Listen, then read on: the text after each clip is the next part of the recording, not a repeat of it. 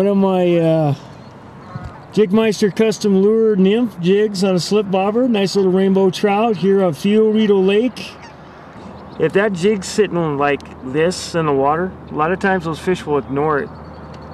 So I'll take that knot, take my fingernail, and move it to the back side of the eye so it sits more horizontal under the bobber.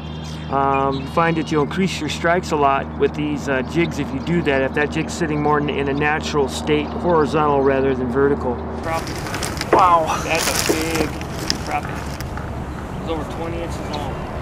One of the things I wanted to show you guys out here who like to fish for panfish like crappie, if you take your jig and you rub it in the slime on the tail of the fish, just like this, rub it on the side before you let them go, it won't harm the fish. But that right there sweetens up that sweetens up the jig to the point that where the fish get it in their mouth to hold on to it. That's just a little Jigmeister crappie fishing secrets to share with you.